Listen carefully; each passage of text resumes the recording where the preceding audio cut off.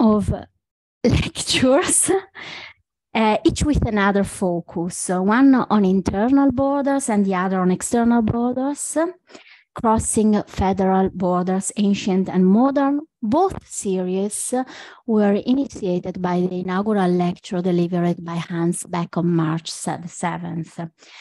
Today, we inaugurate the FeBinar series Crossing Federal Borders, Ancient and Modern, which will run for 3 years, like the other one, and aims to analyze dynamics that are precisely cross-border. That is specifically phenomena such as cross-border cooperation networks of whatever nature, as well as categories of individuals, the so-called Grenzgänger, who cross border. Very often, cross-border, this is the key concept today. The studies on contemporary federalism carried out in particular at the Institute for Comparative Federalism in Bolzano insist a great deal on cross-border.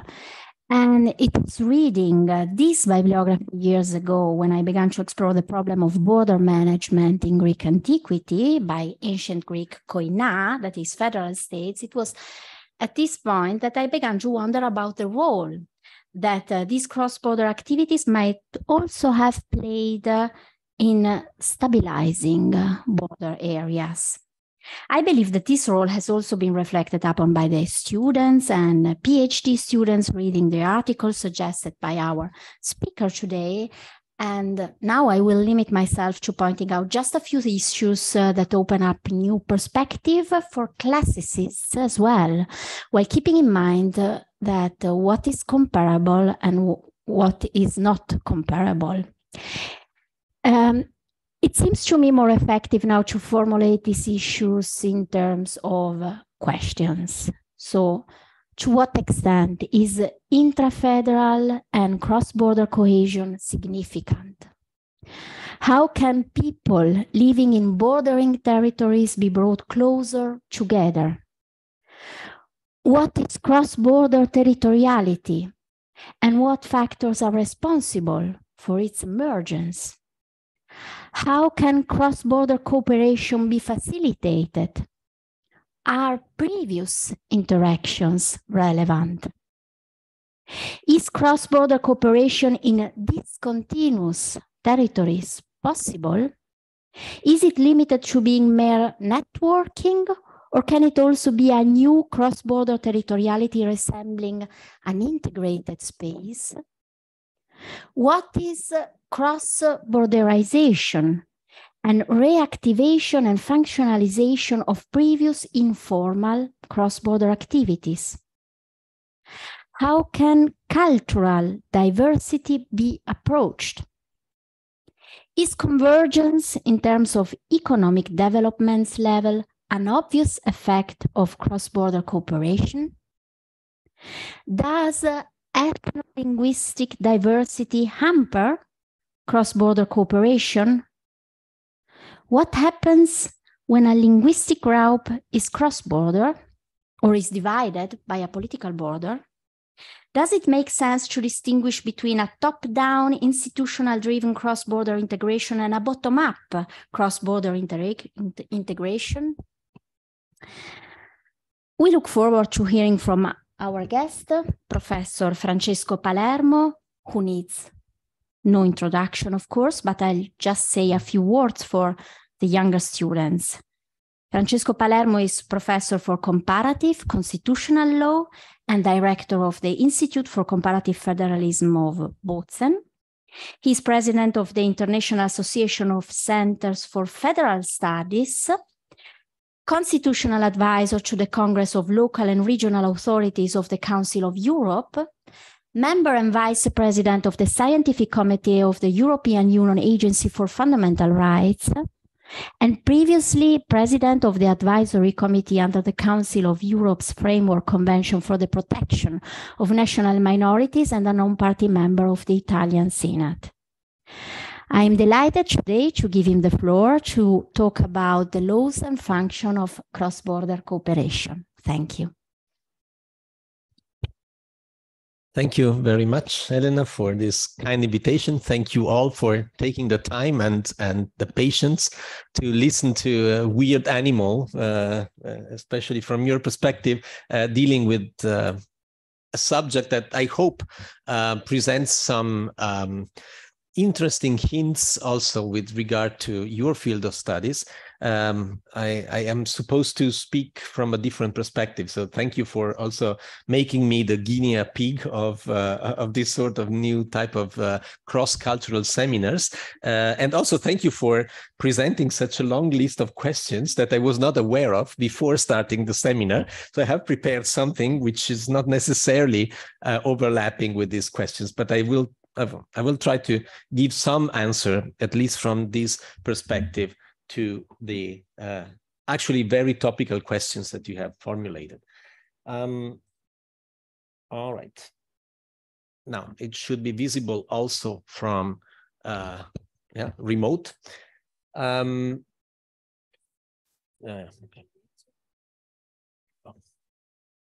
Okay, and you will also forgive my, as I was saying, boomer images that I have just downloaded from the web. And sometimes, especially if you project them on the big screen, you see that the quality is not exceptional, but it's more about the substance of what we're going to say rather than the quality of the images. Now, I will try to take you through short history of the cross-border cooperation from a legal point of view, which is, as a matter of fact, you can say a recent phenomenon. If you take the law of nation states as we have known them for the past couple of centuries. But indeed, as your research also testifies, the phenomenon is not new at all. So it is rather an exception to the exception. So it is an exception to the law of states, which very much stick on border and is based on territoriality. But this law of states, very much limited by borders, is an exception in history. So again, what is the rule and what is the exception might very much depend on, a closer or a broader perspective of the history of such phenomena. Borders are not necessarily natural. There are natural borders, of course, and natural borders have shaped the history of law to also quite some significant degree. Think of the Swiss cantons. The Swiss cantons were basically valleys.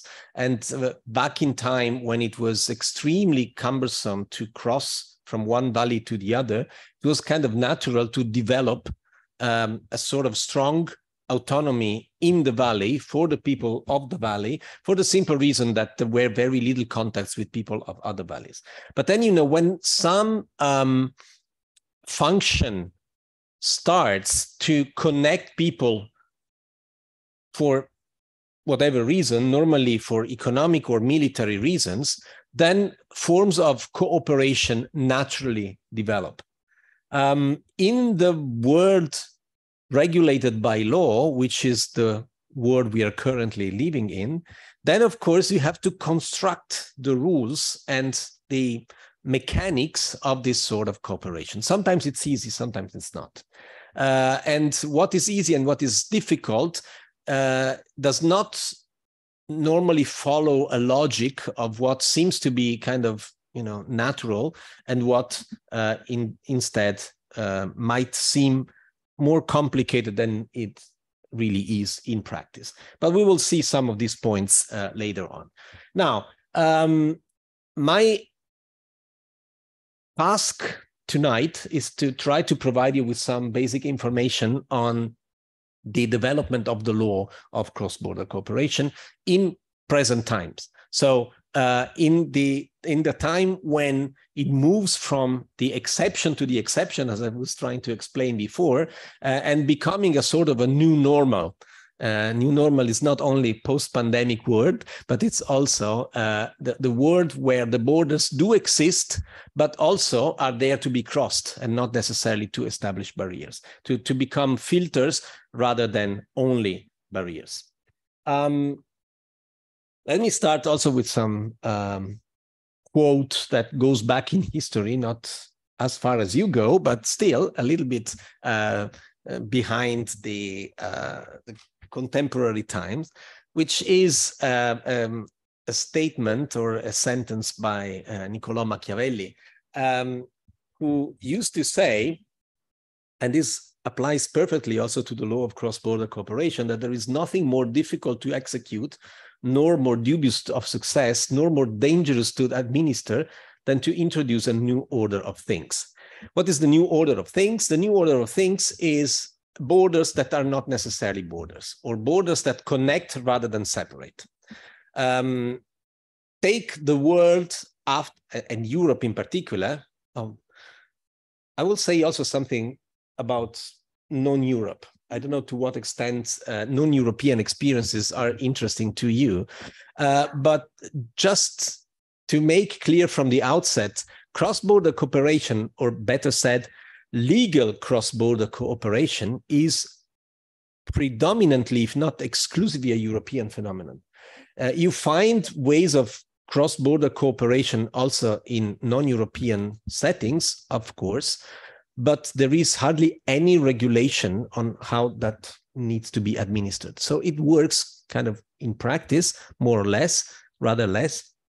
Whereas in Europe, it has become an extremely sophisticated field of law. So it's also quite interesting, also from the cultural or even anthropological point of view, why Europe is so obsessed with that and other regions of the world are much less. Okay. Yes, take Europe of post-World War II, where not only borders were set up, but true walls, right? The borders were extremely visible. There was some wire everywhere, there were real walls. The states were the masters of international law. And only what states were allowing was possible, and everything else was prohibited. Plus, the states were extremely jealous of their prerogatives, not least because their prerogatives were linked with profound constitutional values that were enshrined in the constitutions after the tragedy of World War II. So cooperating with other countries was suspicious from the outset, because you can cooperate only with countries that share the same fundamental values that you have. So suspicion was kind of the key word of the new Europe, especially of post-World War II. At the same time, Europe, as opposed to other continents, is extremely interlinked historically, geographically, culturally, what have you. So there were, from the very beginning, many experiences of trying to overcome this rigid rule, trying to establish some exception to the rule of exclusivist state approach. But these were non-systematic solutions to very common problems. Yeah, obviously there was the Iron Curtain between East and West, which is by now the area where most of the experiences of cross-border cooperation take place, that have been, of course, banned from every sort of cooperation where armed people patrolling the walls and the borders. So no cross-border cooperation activity whatsoever, except for people that were trying to flee from the communist regimes. But, you know, some timid and very, hidden approaches to cross-border cooperation in other areas of Europe. going hand in hand with the development of what is called European integration, whatever it means. So kind of lifting the suspicion vis-a-vis those who are on the other side of the border. Yeah. So this idea of rule and exception needs to be kept in mind, because that explains a lot of what has happened. All right. Let me finish the conceptual introductory part by, okay, well, this is the structure of the presentation, by starting with some elements of terminology. I realized when Elena and Claudia, right, gave a presentation of the project, this fascinating project in Bolzano at Eurac, that terminology on these issues is pretty much a very delicate subject, also with regard to the cross-border cooperation in ancient times. But this does not differ very much from present time. We find very many different terminology to describe similar activities. So what I try to present you here is a sort of a anthology of the terminology that you find, and to make you aware of the fact that you might encounter different terminology meaning the same thing. One of the main reasons for having a different terminology, to be frank, is the institutional jealousy between different international organizations. So as the cross-border cooperation at international level has developed predominantly within the framework of the Council of Europe, then the European Union, when it started also to seize some of these areas, needed to establish a different terminology, essentially to differentiate between the EU terminology and the Council of Europe terminology. But the Council of Europe speaks normally of transfrontier cooperation. And also the main Council of Europe document, which is a framework convention from the year 1980, and I'll come back to that in a minute, is labeled transfrontier cooperation. Basically, the idea is to get rid of the term border, which is considered to be scars of history and all the things that you know. So frontier is considered to be a little bit more neutral. And in general, in the terminology, there is the attempt to find as neutral terms as possible, because terminology often is loaded with political significance. And if you use the wrong term, that might start a political spillover that hampers the whole attempt. I don't know whether that was the case also in ancient times, but certainly nowadays a term might, poison the whole discussion.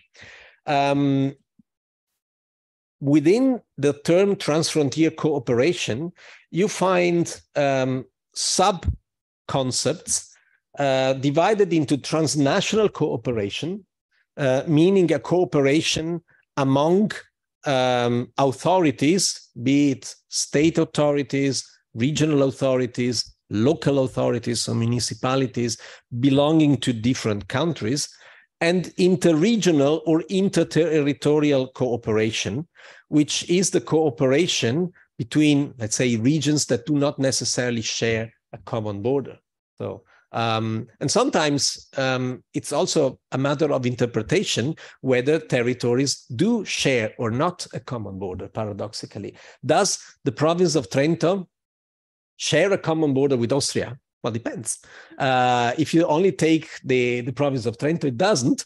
If you take the region, it does. If you take the state where this territory belongs, then of course it does. So it's a matter of finding neutral terminology.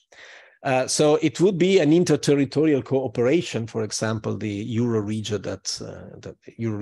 that is established in this area. The European Union jumped in later on, as we will see in a moment, and tried to not only differentiate its terminology from that of the Council of Europe, but also to make it even more neutral. The choice was for territorial cooperation. So it's no mention of frontiers, no mention of borders, no mention of whatever can be delicate from the point of view of historical legacies, but it's just territories that neutrally decide to cooperate with one another. And then you find all sort of sub-terminology, interterritorial, transfrontier, trans-European networks, for example, transnational cooperation, and similar terms. But for the time being, just be aware of the fact that the Council of Europe tends to use transfrontier and the European Union tends to use territorial cooperation. What is meant?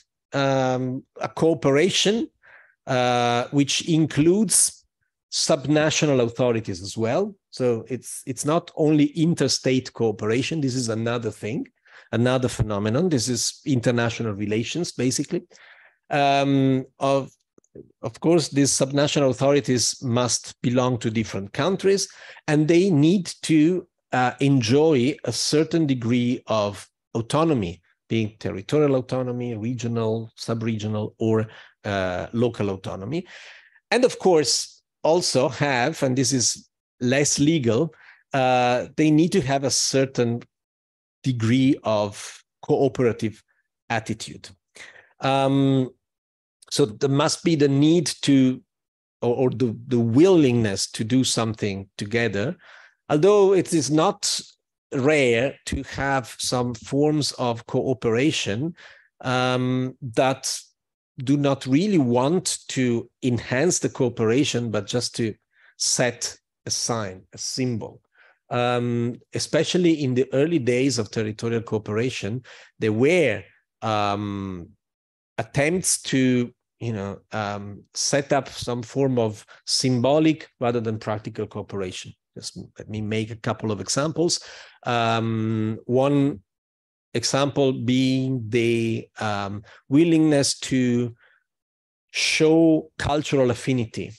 The very first international treaty that the Belgian community of the Flanders set up when the Belgian state was transformed also formally in a federal state, was a cultural treaty with the Netherlands saying that Flemish does not exist. Flemish language is Dutch.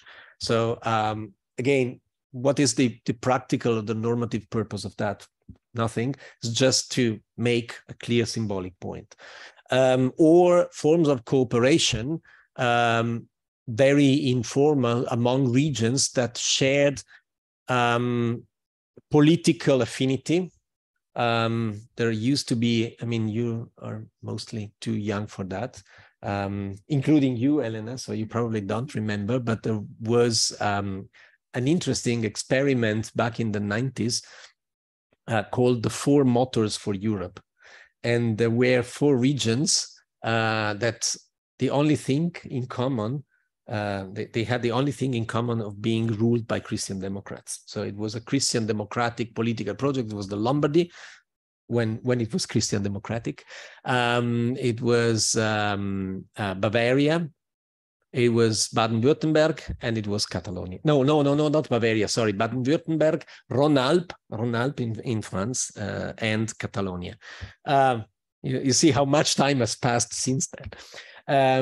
So there are also forms of transfrontier cooperation or territorial cooperation, which are symbolic rather than pragmatic.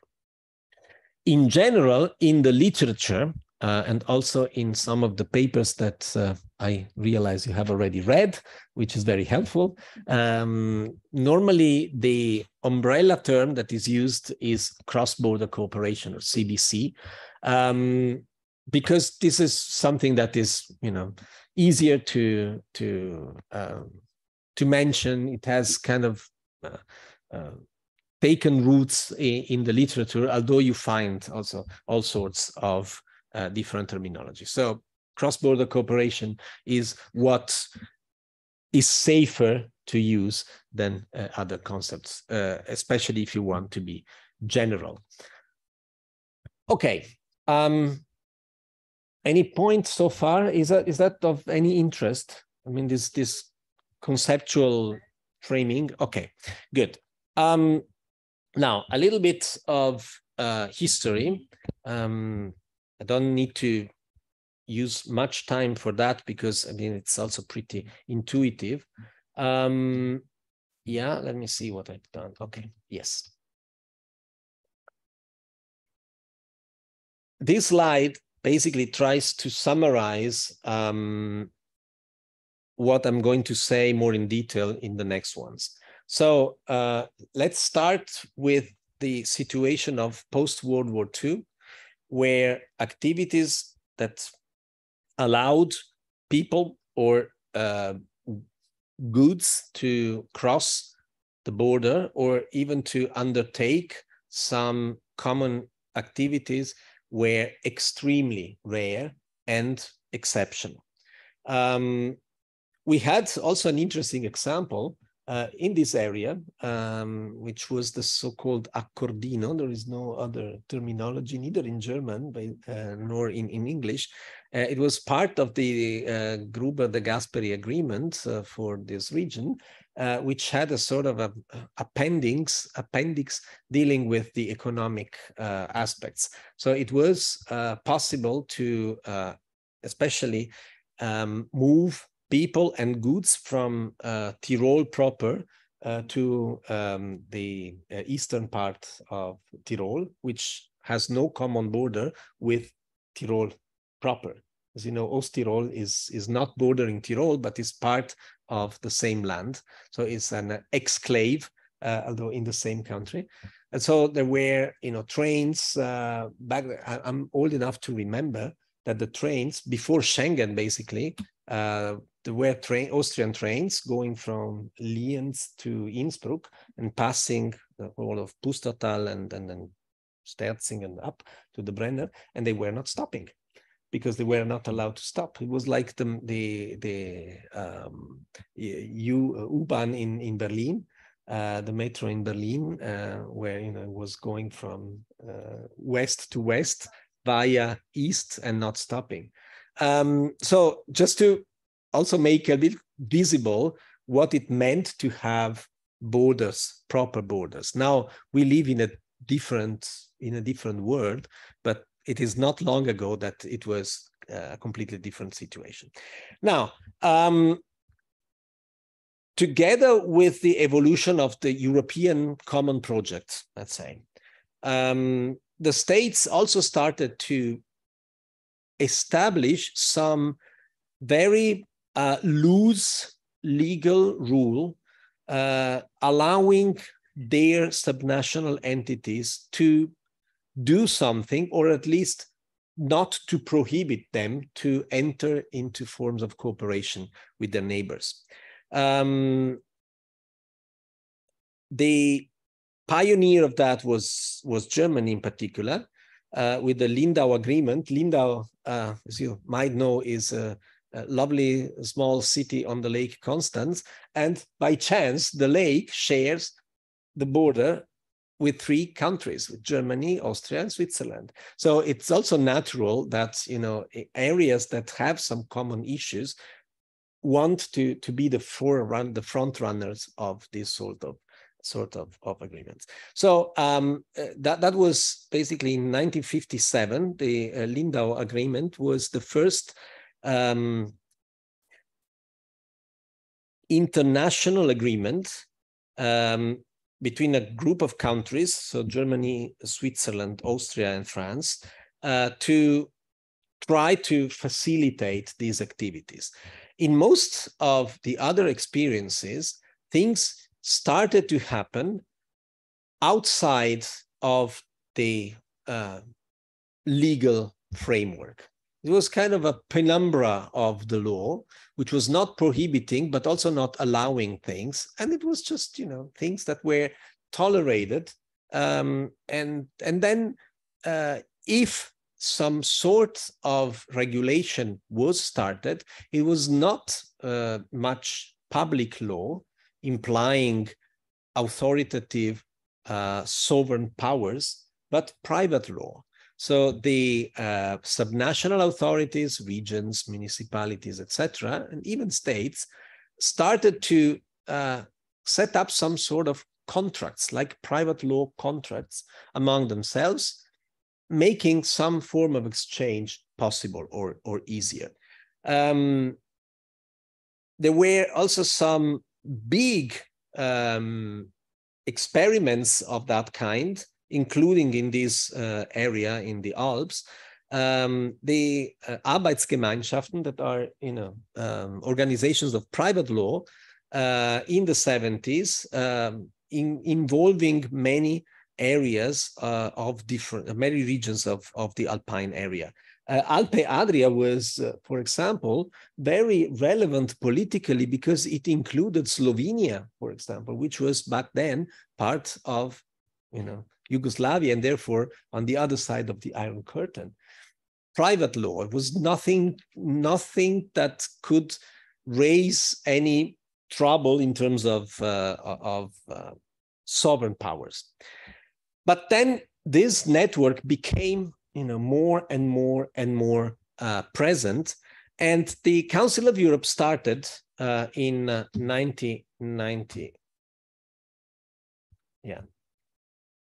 Well, but basically, I wanted to mention this very nice sentence that this sort of gradual tolerance towards cross-border activities has been effectively described as a process moving or making some of the territories, the peripheral territories, the border areas of the states, from peripheries of the empire to new centers in the periphery. The sentence comes from Roberto Toniati, who was sitting actually next door.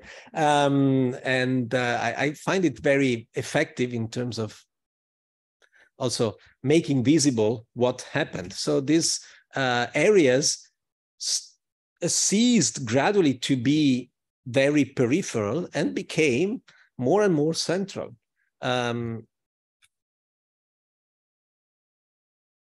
Yes, before the fall of the Berlin Wall, but certainly much more after that. In any case, so at some point, at the end of the 70s, beginning of the 80s, it became clear that all these activities could not be effectively carried out by private law only. Private law has its limits. You can enter into contract, but then you cannot really start sharing some powers when these powers are public powers. You can organize a joint exhibition, for example. For that, you do not necessarily need public law. But if you want to establish a common transport network, for example, or have agreements between different hospitals located in different parts of the border, then you necessarily also need public law. So it was the Council of Europe that tried to make sort of a qualitative leap out of this just basic functionalism, just pragmatic solutions, and try to add some political vision. The main document was the Madrid Outline Convention of the Council of Europe for the cooperation of municipalities. That was what was and still is the main common denominator in Europe. The European states have very different territorial setouts, but all have municipalities, and municipalities generally enjoy quite a degree of powers, and therefore the idea was to set up a minimum standard. There were also some standardized forms, for example, for the countries of the Council of Europe. So basically all the countries within the European Union plus other countries that were about to join.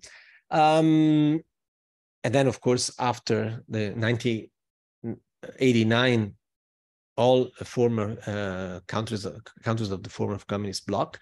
The idea was to establish a common standard, a common denominator, the minimum of activities that were supposed to be not only tolerated, but also legally binding for municipalities belonging to countries of the Council of Europe. And that was extremely relevant.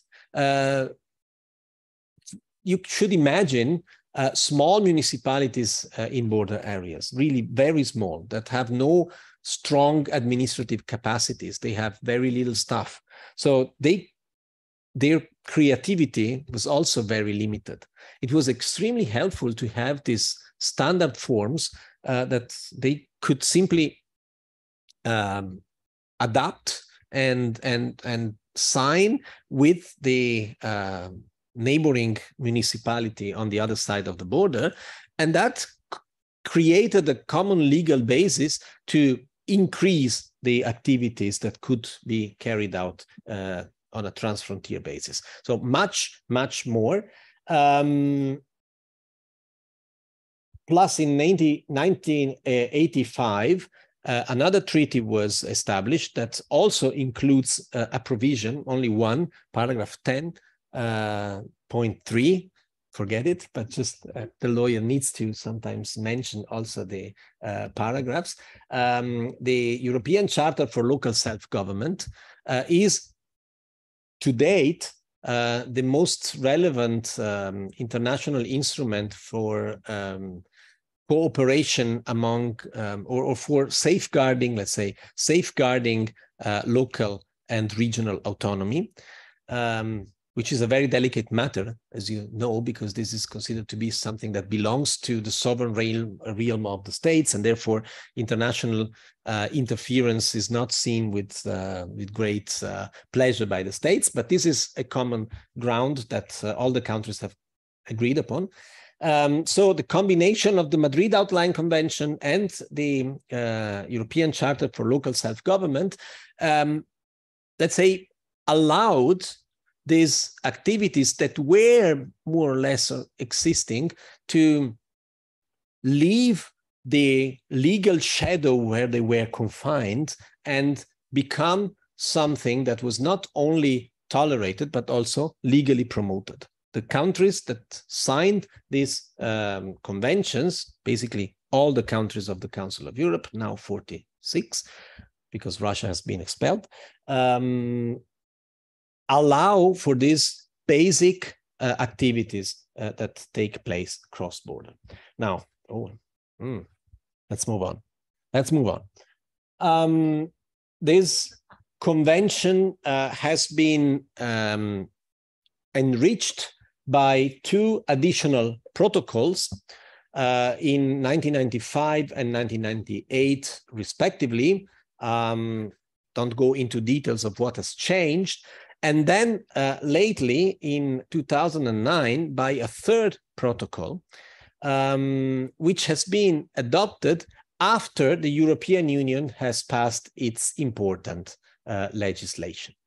So this third protocol has made possible to create new bodies of public international law, which are called Euro-regional cooperation grouping.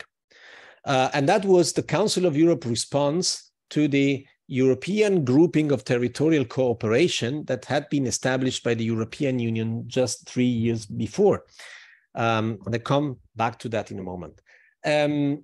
Essentially, you don't find in Western Europe any of these Euro-regional cooperation groupings, because, of course, the European Union instrument is much more effective. But it is still relevant for borders of countries that do not border the European Union, or countries that do border the European Union and establish this form between their authorities and authorities of EU countries. So we have some, including, for example, in Switzerland. The Council of Europe, since 2009, has lost much of the grip because, of course, the European Union has taken over. So for EU countries, the instruments of the Council of Europe are no more so relevant, but indeed they are for non-EU countries. Plus, the Council of Europe does a lot of interesting academic work, monitoring work. I have mentioned here something if you want to have a look, including on this website, the Venice Commission, etc., on cross-border cooperation. But it is now, has been the pioneer, and now it's just the authority that monitors how it works under international law. But the big engine has moved from Strasbourg to Brussels, from the Council of Europe to the European Union. There was hardly anything at the EU level before 1989. Since 1989, the European Union started to do its core business. What is the core business of European Union business? So to provide funds. This is what the Council of Europe does not have. And the most relevant program, which exists still today, is Interreg. So again, regions, inter-regions, the acronym. It's an initiative to enhance territorial cohesion, even before the establishment of a formal regional policy of the European Union, which was set up a bit later in time. It was very significant for the territories because they could benefit for the first time also of some money coming from the European Union. I guess you're familiar with the Interreg programs. Also, the universities now tend to apply for some funds. It's just funds to do programs, activities together that have an impact on the practice, let's say. It's very broad. In the 90s, new instruments were established at EU level, especially the European Economic Interest Grouping, as sort of a European law company, which could be participated also by territorial authorities. So, for example, the province of Trento could and indeed did participate in one of that to promote the expo in Hanover, I think it was, in 2000.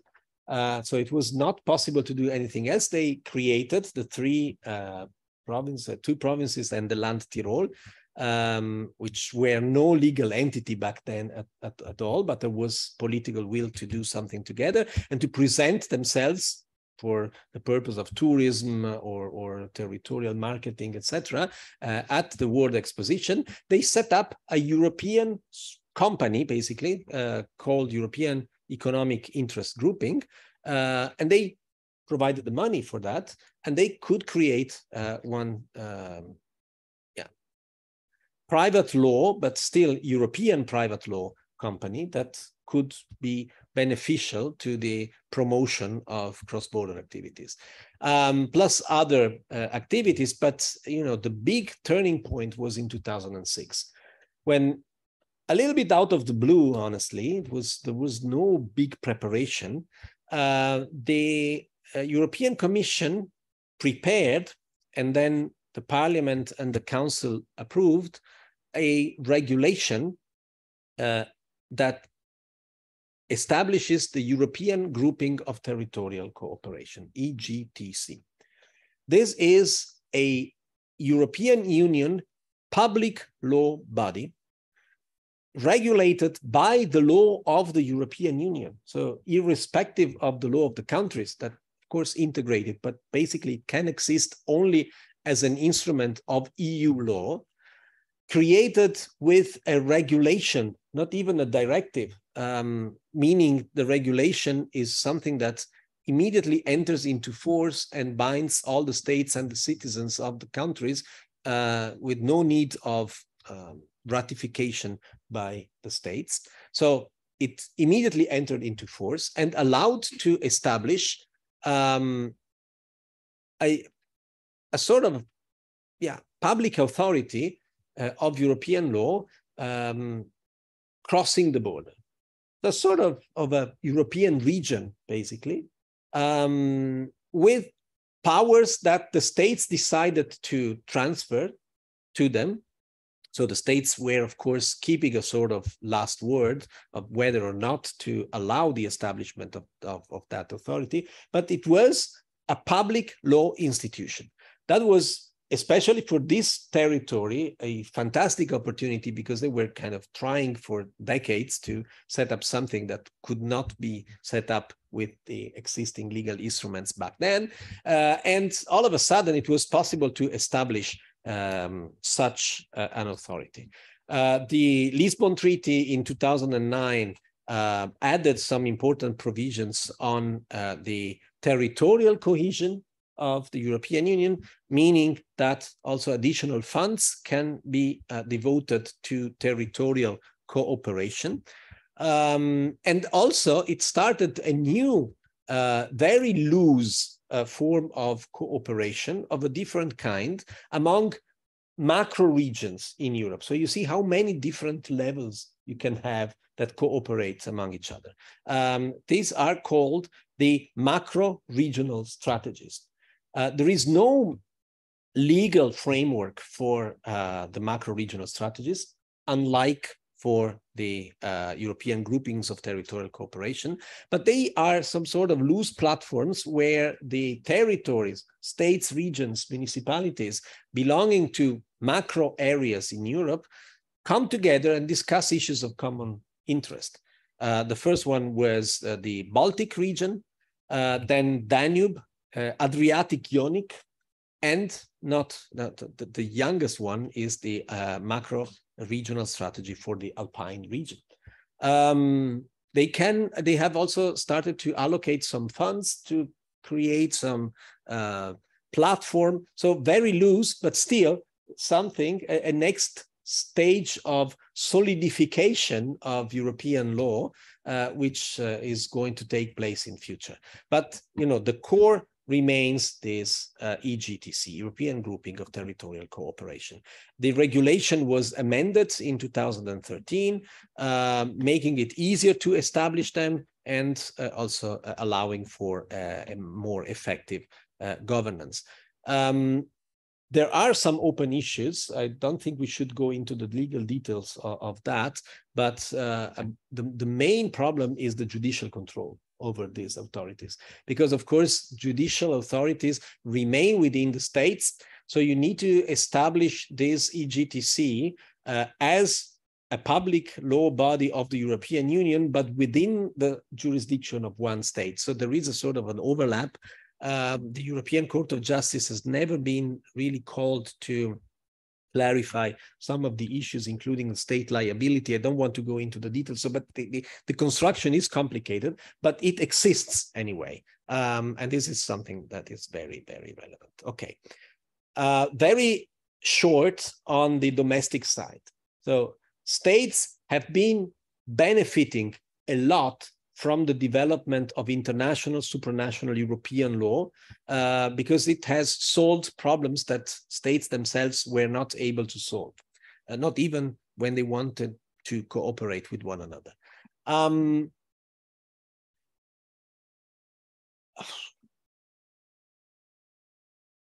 I make it short.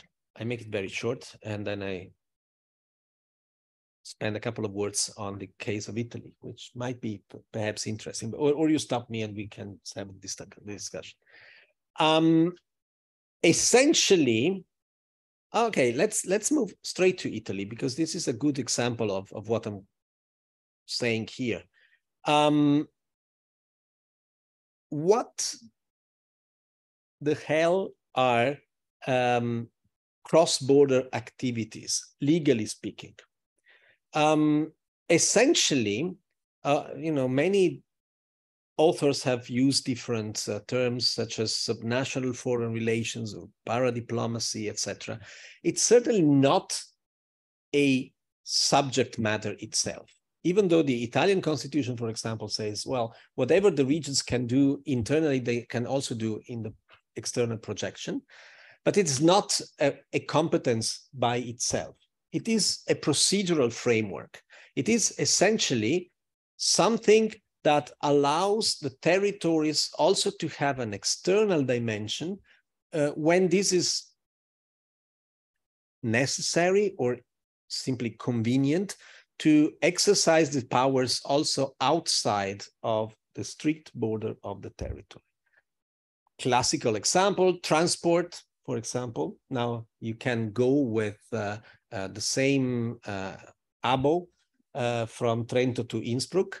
This is based on an agreement of that kind. So the territories have decided to join the administration of the ticket service. They have done so. They have communicated to the state, look, we are going to do that. We are going to exercise our power in transport issues in a cross-border way. And we want to establish that. And the state essentially has the power to veto that if this, and then this is where then the jurisprudence, the case law comes in. The state or the government can deny that only if this affects the international relations of the country, the foreign policy of the country. Very slippery concept, of course. What is foreign policy? Essentially, the government might argue that, you know, to cooperate with certain territories might be problematic from a foreign policy point of view.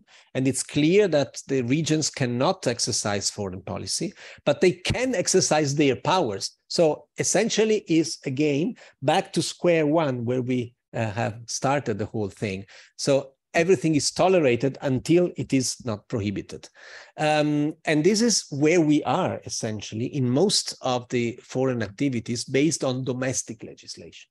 You can do whatever you want if you have, provided you have the power, as long as the state does not veto it. But, and this is the Italian case, but mutatis mutandis, it goes also for other countries. The Constitutional Court in Italy has made very clear that it is only based on impact on foreign policy considerations that the state can veto cross-border activities.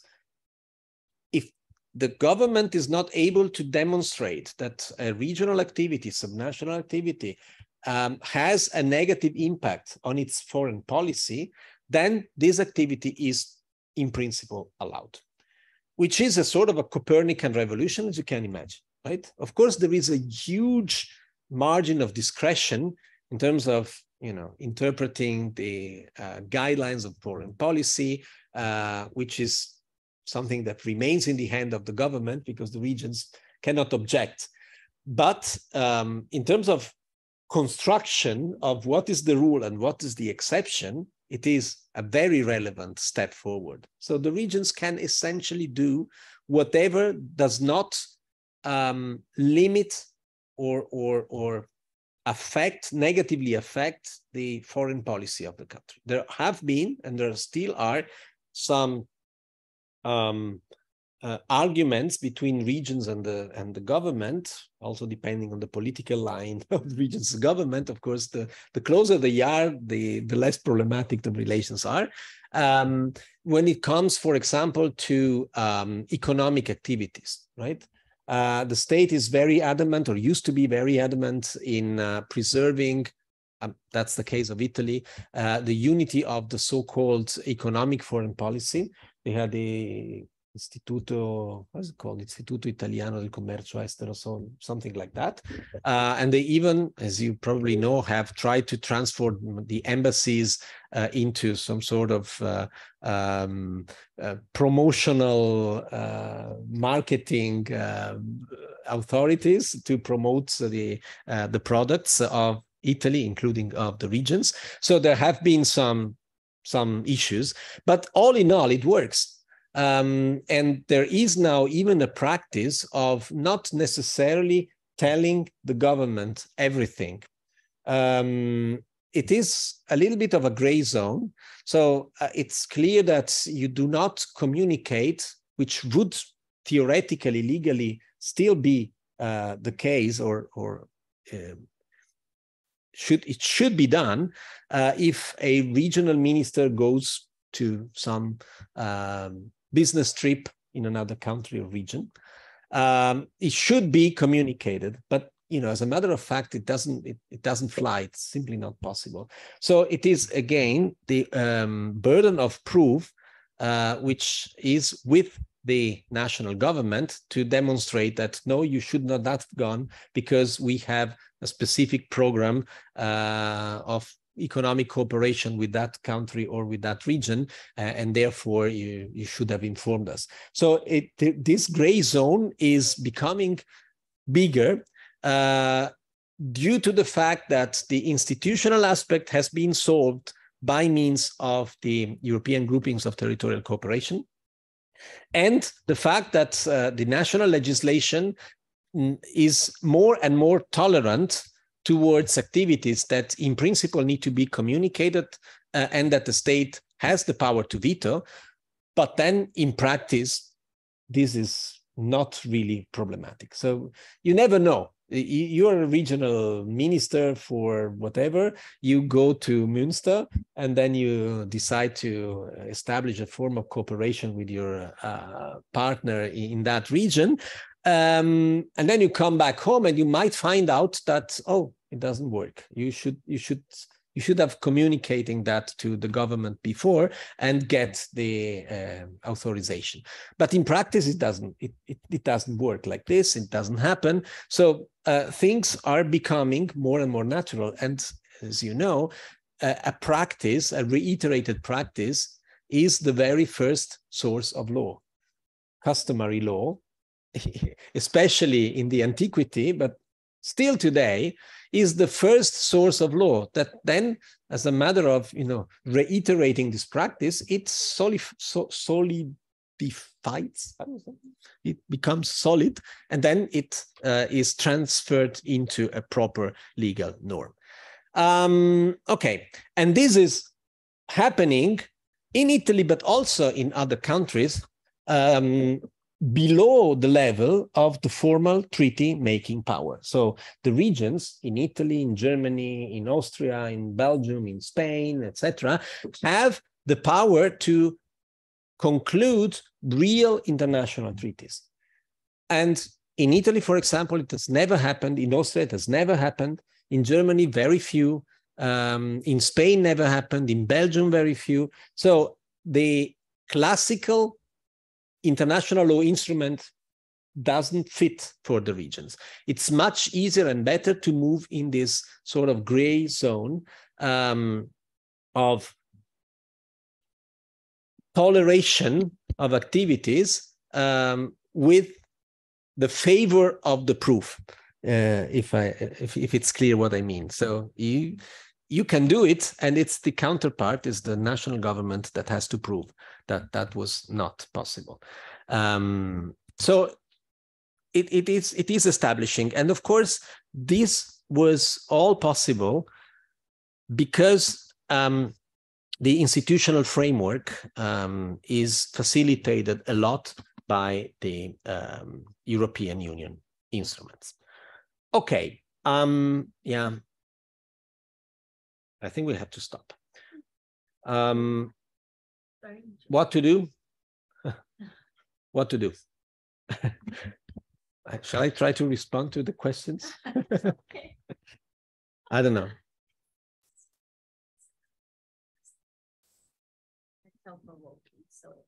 Okay, then let me stop, and then maybe, yeah, maybe I can make some reference to something I mentioned here while discussing. Okay. Okay, thank you. Thank you very much for this very enlightening, of course, here it is. And so we save. Okay, very enlightening and rich talk. I open the floor for debate to those connected online. I think you can ask your question simply by raising your hand, or alternatively, you have to write your question, but not in the chat, if I am right, yes, but in a specific section, which is called, I don't know how, domande e risposte. So there you can write your questions, and then I will see them here and read them. And for those who are here, you are invited to ask questions, both the students and the PhD students. There are no stupid questions, so please. Maybe I can ask my first question in the meantime. It was very, very interesting. I took a lot of notes. A very important and difficult issue for us is, as you already noticed in Bolzano at our meeting, terminology. So we have the problem of choosing, for example, between border or frontier, also because we do not have only one word in Greek. So we cannot say, okay, we simply take the Greek word and that's it. We need to use modern terminology, which makes everything more difficult. And we still have to deepen this question. And so I'm asking you to elaborate more on this. Why is frontier better than border, or the other way around? What would you suggest? What's the difference? I guess there is also a difference depending on US English and UK English, or on the tradition of different countries. Yeah. Thank you. If you can elaborate on this. Only to a limited extent, because I mean, terminology is extremely complicated. And as I said, the reason for establishing a different terminology is also a very trivial one. But in general, I would call it cross-border. Cross-border simply because this is the most established term in literature. So from an academic point of view, I think it's the safest way. I see the point of the European Union in speaking of territorial cooperation, also because territories can be of different kind and nature. And then you start a debate with Germans saying, oh, the Länder are states, and or no, they're not states. Or let's call them regions, and let's call them comunidades autónomas. So the states have very different terminologies themselves. So territory is the most neutral term that you can use. But territorial cooperation does not address the border issue necessarily. So it is kind of implicit. Again, within the European Union, it makes sense because, you know, it's the same union and all the territories are European territories, irrespective of the country they are located in. But yeah, I would say perhaps to be safe, just use cross-border or territorial when you know, do not necessarily have to imply the border. But in your case, the border is quite relevant. And you would not use frontier? Less. Okay. I mean, the Council of Europe does it, so yeah. it's okay to use it. But I think it's just a pragmatic solution. I don't have a enlightening theoretical explanation for that. It's just more established, maybe. Thank you. Other questions? Or comments or...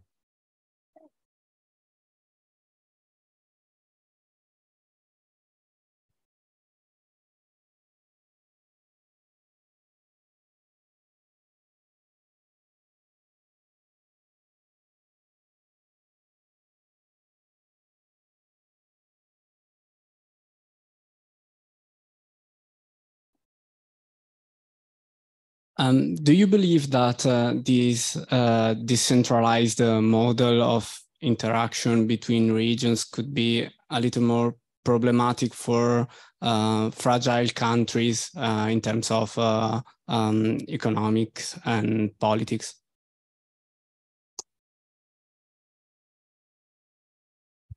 Well, indeed, this is an issue.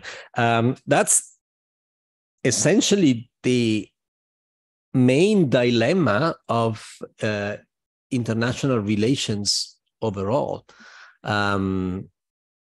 International law presumes that all the countries are the same, and then you have the US and Malawi, and it's quite difficult to consider them to be equal, even though they have the sovereign equality, as is called in international law.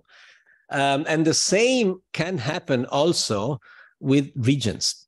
And this is one of the arguments that is used by the critics or those who are very against cross-border cooperation, because, and they have some point in that, you tend to cooperate with those that are kind of considered to be upper in the hierarchy, in the social, economic, cultural hierarchy, which in some case can be seen as a sort of a first stepping stone towards a possible secession. You prefer to be with them rather than with other regions of your country, especially, and we come back to that, if there is also an ethno-linguistic element in that.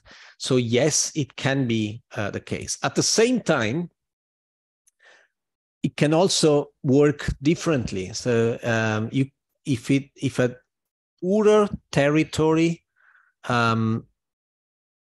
cooperates strongly with a territory that has better infrastructures or stronger economics, it can benefit from it. So why not? Why not? Of course, it's extremely delicate, because then, you know, if you cooperate, I mean, you can see both corners of the dilemma. But in principle, both options can be true, but you should look at the cooperation as an instrument, not as what can be the consequence. So a knife can be very useful to cut the meat, but also to kill somebody. But it's not the reason for prohibiting it, ex ante. Of course, it can be also used in a problematic way. That's for sure. And it can also have some destabilizing impact. Yeah, that's clear. I hope I have kind of answered.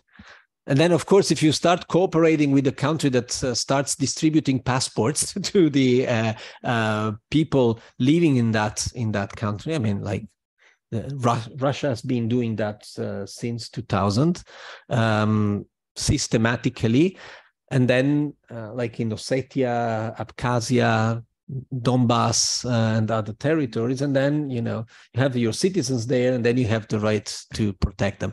So it can become extreme, but even in territories where the borders are much less problematic. You remember the issue in South Tyrol with the double passport. Oh well, then this is not necessarily linked to cross-border cooperation. Then you need to have the state jumping in, because subnational authorities cannot provide citizenship. But I mean, the problem is there, but that doesn't mean that if it can be dangerous, then you don't use it. Yeah. Thank you. There is a question online by Jeremy McInerney, a classicist scholar expert in federalism, ethnicity, and many other issues. Thank you, Jeremy, for following us. I try to read your question. Could you comment on asymmetrical border phenomena, as, for example, the movement of Roma people across national borders?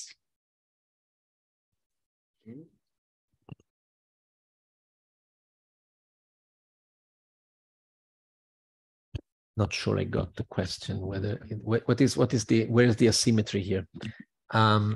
Maybe. I can comment on the Roma issue, which is extremely interesting, but I'm not sure that this is what colleague wants.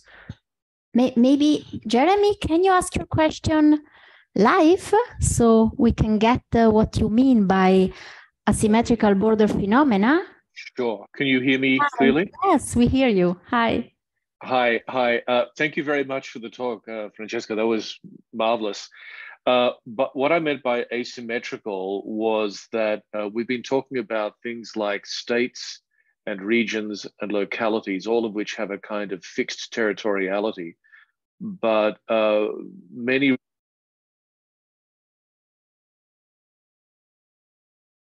to locality.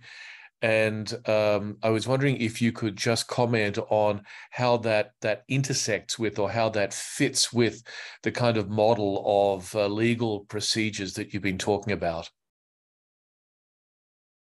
I'm afraid we have lost part of the question. Oh, can you hear me now? The connection, yeah, but I'm very sorry. Let me try this one more time. And if this doesn't, sorry, it's the connection. Sorry, Jeremy. If you can ask your question again. Yes, I'll try again. Can you hear me now? Yeah. Okay, here we go. Thank you for the talk. I just wanted to ask how the legal systems that you're talking about, which are generated by states, by localities, and by regions, how these are experienced by and how they interact with people whose connection to borders are fundamentally different from those of us who live in nations and regions and states. People like the Roma who move between these. Does the system of law that you're speaking about have a way of dealing with people who are fundamentally differently located in territory?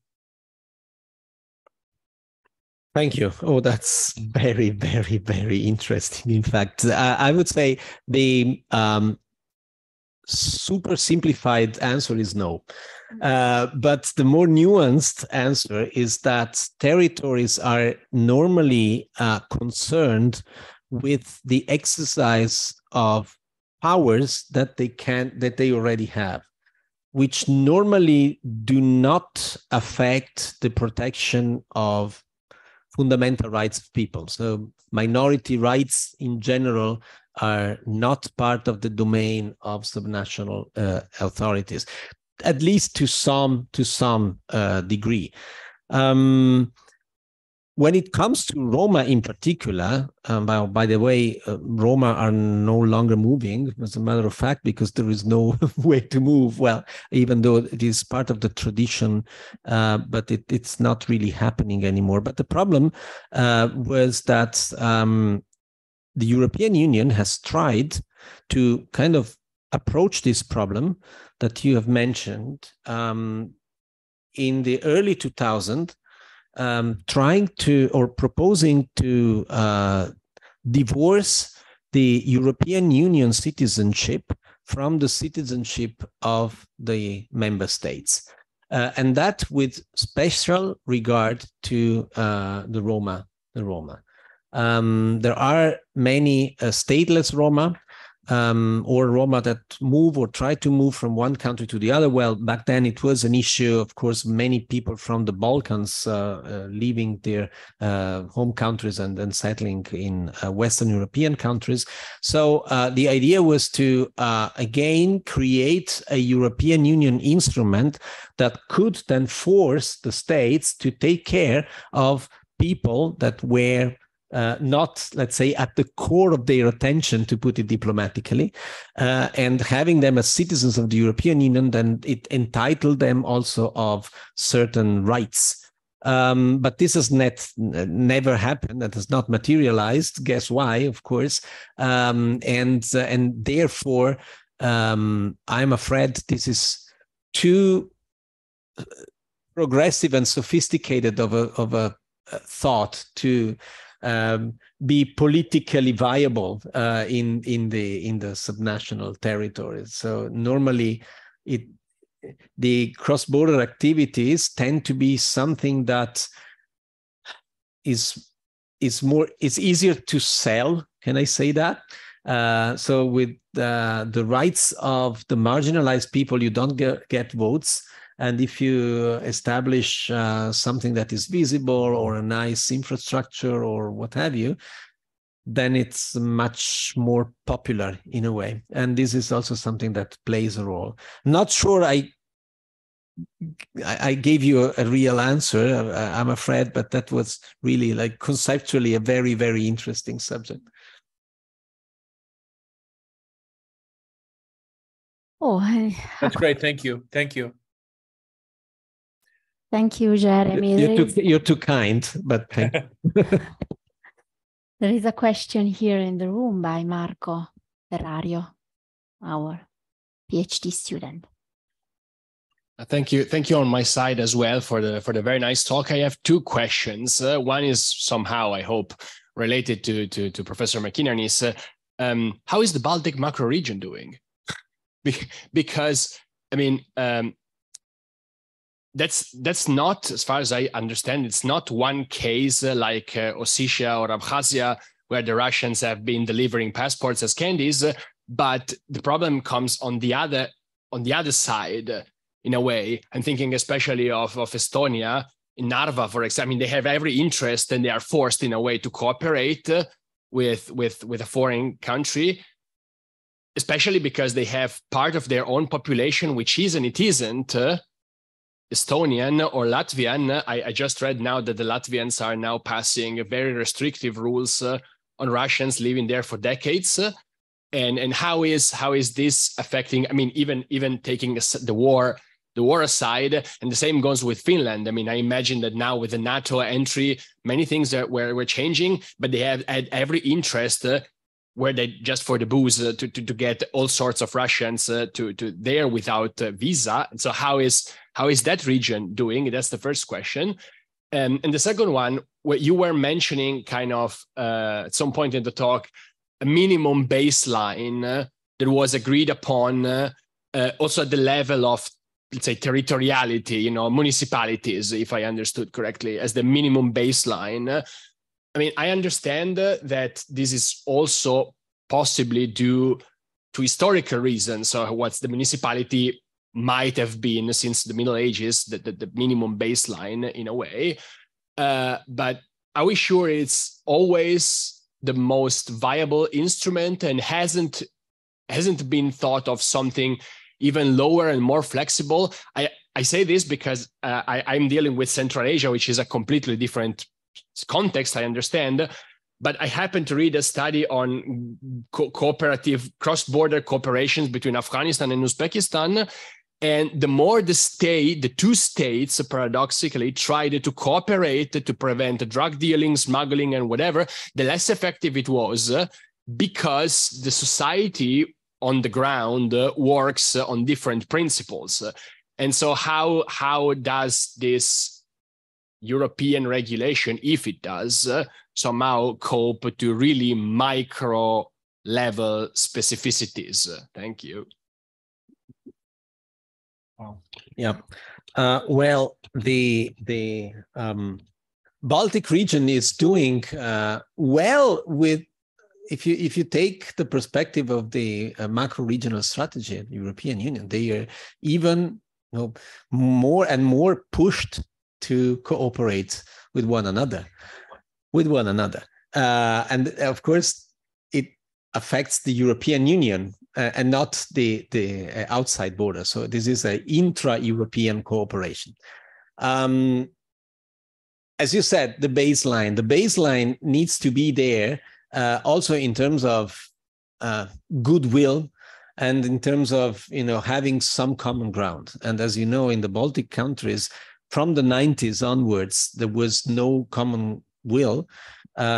Initially, essentially, by the new dominant nations, and afterwards, of course, especially after the how can I say, the autocratic involution of Russia, then of course on the other side. Well, Estonia, as you know, that does not only share the region of Narva with some many economic, cultural, etc. activities with Russia, they also share a common lake, which was, by the way, an interesting factor of cross-border cooperation in the 90s, even in times when the situation or the relations with Russia was pretty tense, but still it worked. And nowadays, to my information, everything has stopped, and even the lake is militarized. And, you know, so if there is no common ground, I mean, then you cannot really cooperate, and you cannot compare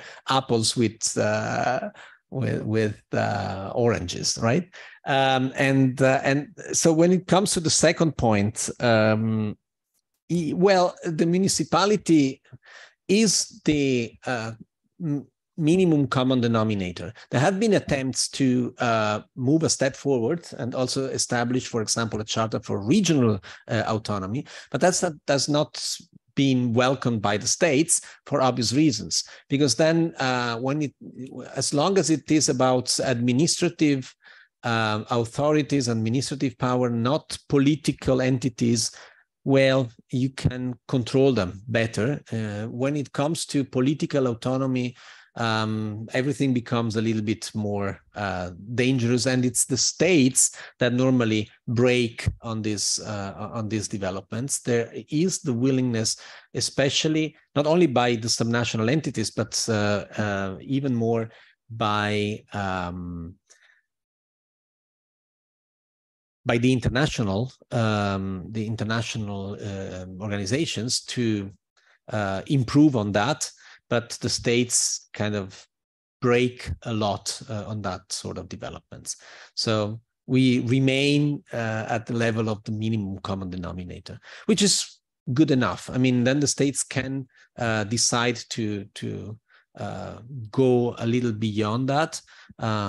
We have interesting examples of cross-border cooperation activities that involve only subnational authorities with political power, like in this region, or between Veneto, Friuli, Venezia Giulia, Kärnten. So it is growing, but certainly not as far as to constitute a new minimum denominator. The minimum denominator remains the local authorities.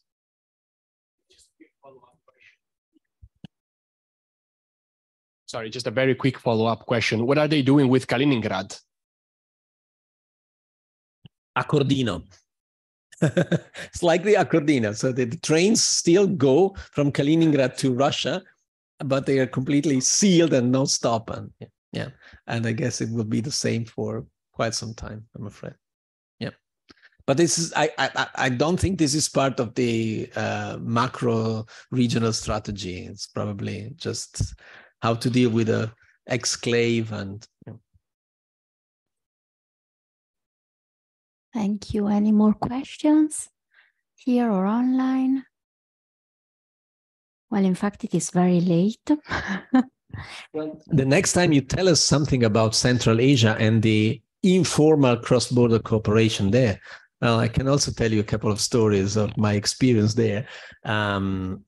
Yeah, it's a completely different procedural and cultural setting, which does not mean that this is necessarily less effective. Maybe it's too effective sometimes, but this is why a certain degree of legal regulation is necessary. Otherwise, it's just like, you know, factual things, and there is no distinction between positive and negative ones. So it's like positive cross-border cooperation and smuggling is exactly the same then in the end. Can become.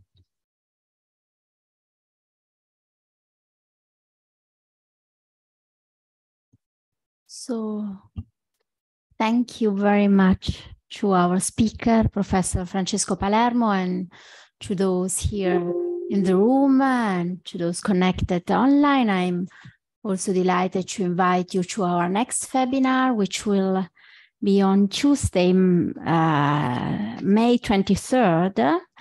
Professor Peter Funke from Münster will speak on Own and Common, reflection on the internal borders of ancient Greek federal states. Thank you again.